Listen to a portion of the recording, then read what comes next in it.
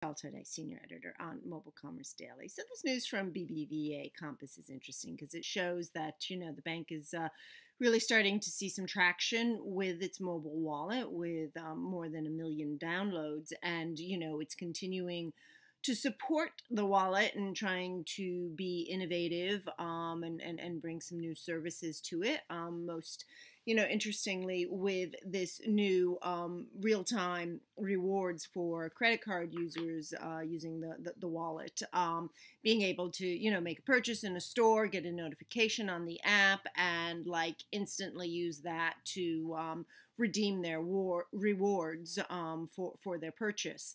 And this is just mobile users look for this type of convenience and are increasingly expecting things like real time rewards and the ability to interact with brands to get what they want like this. So I think this is a great move and will help just support further growth of the app.